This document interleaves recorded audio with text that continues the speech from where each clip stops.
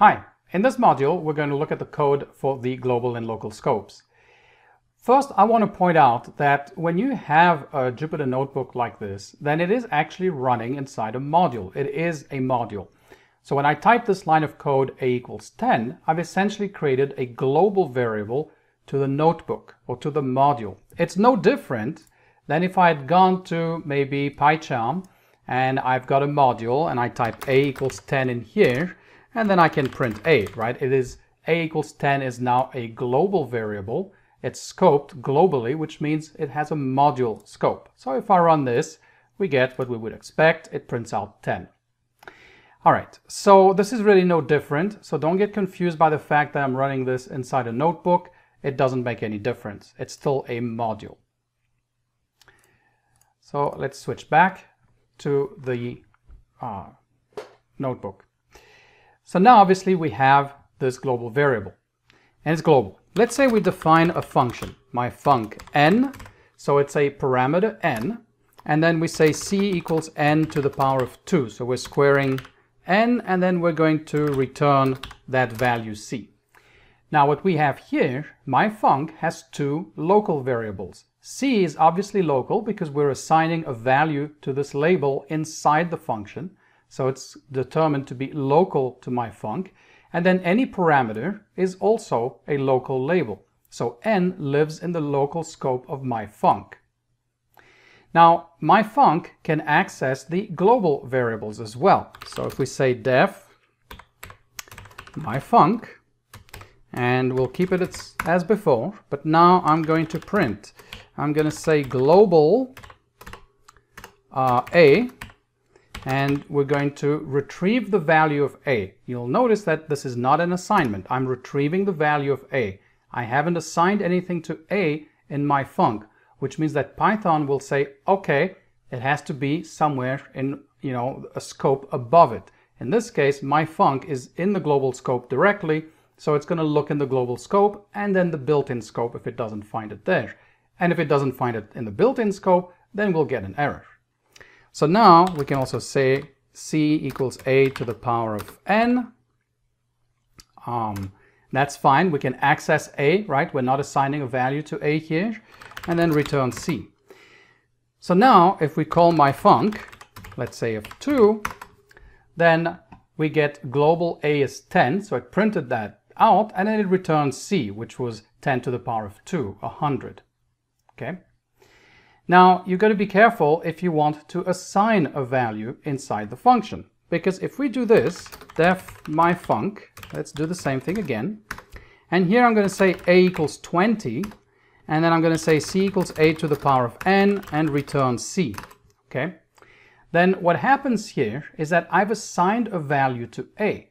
So if we look at the value of a currently, and remember now this line of code is being executed in the module. So it's going to look at the global variable a, which has a value of 10. If I call my func with a value of 2, so n is 2, inside my func it's going to set a to 20, okay, and then we return that value here. But let's look at the value of a again. It is still 10. This line of code right here, a equals 20, did not modify the global variable because Python saw an assignment and said, aha, this is an assignment. I didn't see a global keyword anywhere, so a is going to become a local variable. So essentially what happens here is that inside my func, a is a local variable. We've essentially masked or shadowed the outer scope variable a. And you can no longer see that variable inside my func. So something to be careful of. So if we want to access and modify the global variable a, we have to tell Python explicitly that this is going to refer to the global variable a. So here we would have to say def my func, and let's keep it exactly the same. The only difference is that I'm going to now put this line in, global a, and then set a equals 20, c equals a to the power of n, return c. Okay. So now if I call or if I print out a, now my func hasn't run yet, right? So nothing's changed. But if I call my func, say with value of 2, then it returns 400 just as before. But now look at what happens when I print a out. a is now indeed 20, which was what I changed it to from inside the myfunc function. When you use the global keyword, the global variable doesn't actually even have to exist. Let's see what I mean by that. Let's def myfunc. And I'm not going to put any parameters. We'll simplify it now a little bit. And I'm going to call this, I'm going to say, hey, I've got a global variable called var. And then I'm going to assign a value to it. Say hello world. Okay. And I'm just going to return nothing. Okay. So now if I print out the value of var, well, that doesn't exist, right? Yes, because we never defined var in the module. We never said var equals something or other. However, if we now run myfunc, okay, nothing happens because we don't return anything. But look at what happens when I print out the value of var. Now it exists. What happened is that Python saw this and said, okay, this is a global variable. Then we assigned a value to it. Very happily did it. It said, sure. So it created the variable in the global scope, assigned a value to it. And then we returned out of the function, and because it was global, that variable label is still available and still points to whatever this was pointing to before. Now, there is something you have to be careful of, and that is with the fact that you use this global keyword. If you use it anywhere in the function, Python will then say this variable is global, no matter where else you use it in the function itself. So what do I mean by that? Well, let's say we have a global variable. Let's say a equals 10. And let's go ahead and define myfunc. And here what I'm going to do is I'm going to say print global a. Okay. So now if we run myfunc, then it just prints a equals 10. Okay, well and good. Now let's say I go ahead and say global a, and then a equals hello. Okay. Now if I call myfunc, what's happening? Remember, a is going to be global, right? So now we're assigning hello to the global variable a, and then we're printing out the global variable a. So we print out hello. And if we now look at a, its value is indeed hello. But let's say we had this. Let's say we have a equals 10. I'll do that again. I'll reset it back to 10. And let's create this function. And let's print out the global value of a. Okay, so now we're printing out a. Now a isn't, we don't have a global that, that we defined for a. So Python's going to look at a and say, well, you're using this variable without assigning to it first. Therefore, it can't be local scope. It's going to be in the global scope. So it's going to look for it in the global scope in this case. And when we do this, let's say we go ahead and say now a equals hello. Okay, let's do the same thing as before. Let's do a equals hello world. And now let's print a again. And let's call myfunc. So what do you think is going to happen? We're going to print out the value of the global value a, which is 10. Then we're going to change a to hello world, right? And of course, this is going to become a local variable at that point. And then we're going to print a out. And so we shouldn't have affected the global variable. And let's see what happens. And we get an error. Okay, we get this local variable a was referenced before the assignment. Well, yes, what happens, remember, is that Python determines at compile time. Compile time happens here when I hit my shift enter on this function. Okay, now it's created the function. Myfunc now exists. It's been compiled. It hasn't been executed yet. Okay, that's why nothing happens here after I run this. Okay, after I essentially create the function, nothing's happened yet. I have to call the function now.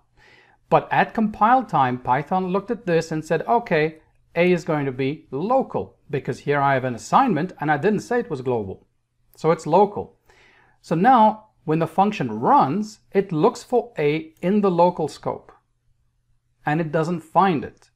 And yet it was marked as a local variable. Hence why when you call it, it says, no, well, you can't do that, right? You get a local variable a is referenced before assignment. It's just as if I'd been in my module and I said print b when I never defined b, right? I get the same kind of error. It says no, right? B is not defined. It's the same kind of thing here. So watch out for that. If you have a piece of code, right, and you make an assignment to a variable, even after you've used it supposedly in the global context, it won't work because it will then be marked as a local variable. So that's kind of an important thing to remember. The next thing I want to point out is that this works with lambdas as well. Lambdas are just functions. So if you do something like maybe f equals lambda, lambda takes some variable n, right, and it's going to say print a to the power of n. Okay, now I can print f of 2 and I get 10 to the power of 2, which is 100. It was able to reference the global variable. Now, of course, we can't do all this stuff with marking things as global and then assigning values to it because lambdas are a little bit different, right? You really only have a single thing that you can do, right? A single statement. But it works the same way. A lambda is just another function. The other thing too is that functions are objects and functions have names. So they also reside in a scope somewhere. So when you say, let's say print hello, right? Or even let's do one like this, print true, it prints out this value here, the string true. What happened? Well, print was a function. It's got to be defined somewhere. So Python first looks for it in the local scope, in this case the module scope, doesn't find it, says okay, well let's look one level up. So now it looks in the built-in scope, and fortunately print is in the built-in scope, so it found the function. Next was true. Well, again, it looked for true in the local scope, our current local scope, which is our module scope, our global scope. It doesn't find it there, so it looks in the built-in scope. This means, of course, that you can do things that redefine, for example, functions. So, for example, let's say we do this. Let's say we say print equals, and let's just use a lambda. And you don't have to use a lambda, you could just say def print, right? And it's going to take x, and it's going to return hello x, right? Whatever x was. Like so. So now if I say print world, okay, what does it do? It actually returns the string hello world, right? You'll notice that this wasn't actually the print function, right? The print function, remember, can take multiple parameters. So if we put, let's say, hello world, that, okay, we get an error because print takes one positional argument, which, of course, that's our function print here. So be careful with reusing built-in names because you're essentially going to replace the functionality of whatever that built-in does. So right now we can't print anything out because we've lost the print function. It's now using our own print function. So how do we get it back? Well, we can delete the variable. And so we're going to delete this variable label called print, and now it's going to go out of scope. And now if we say print world, it's just going to print world, right? It's gone back to the regular print function. One last thing I want to talk about, and that's really more applicable if you've worked in other programming languages like Java and maybe C#. There are additional scopes within your code that occur, and they occur within something called code blocks. So, for example, if you have a and let me switch now to kind of a code because obviously I can't execute Java here. But let's say I write this for int I equals 0, I is less than 10, I plus plus. And so we have this loop. And inside this loop, we define a variable called x, and we make it, let's say, 2 times I. Okay. Now, if we go out here and we say system out println x, this would error out because what happens here is that this variable x has been created inside this loop's code block, and it is therefore local to the code block. It is not global. It doesn't live outside of the code block. Even though this is directly, you'll notice, in my module, right? Or in my class if you're working in Java. And so you might be asking yourself, well, does the same thing happen in Python? If I've got a for loop and I declare a variable inside the for loop, does it then become available outside of the for loop? And let's say I'm running this directly in the global module. Well, the equivalent would be in Python to say for I in range 10, right? And then here we'll say x equals 2 times I, okay? And so if we execute that, that ran. Didn't show any output, but it ran. However, what happens now is that x actually does exist outside and after the for loop is finished running. So it's not quite the same. It's not like you have variables that go in and out of scope inside your code block that's inside the loop, for example, or an if statement even.